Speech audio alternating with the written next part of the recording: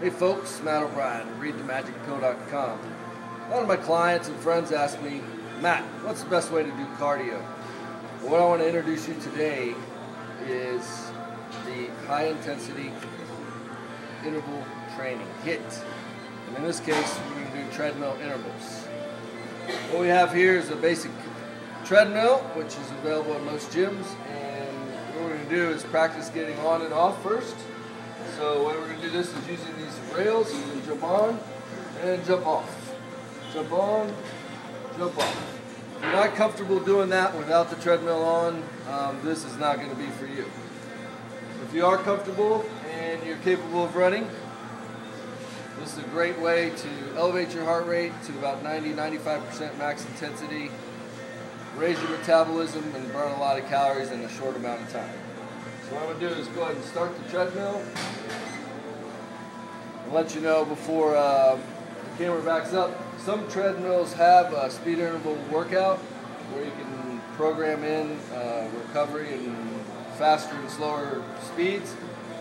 That's an option if you want to do running and walking. That's another way to do this. We're going to be doing active work and passive recovery by jumping off. So I'm going to go ahead and jack up the speed and get into a nice jog. And then what I'm going to do is a short 5-second on and offs.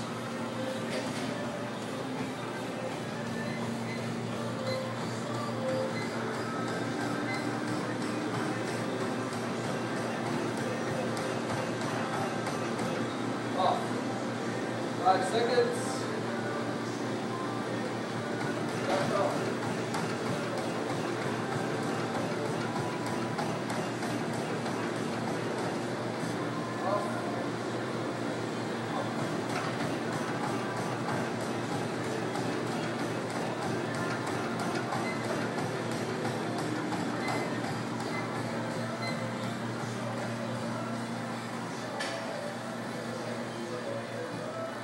So on those, what you want to do is pick a speed that's going to last about 30 seconds, by which point you're pretty much can't go anymore, and you're going to jump off.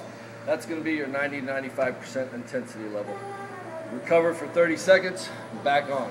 If you can do that 10 times, which takes a total of 5 minutes, you're going to do effective HIIT cardio. Give it a try. I'm Matt O'Brien. Remember, exercise is the magic pill.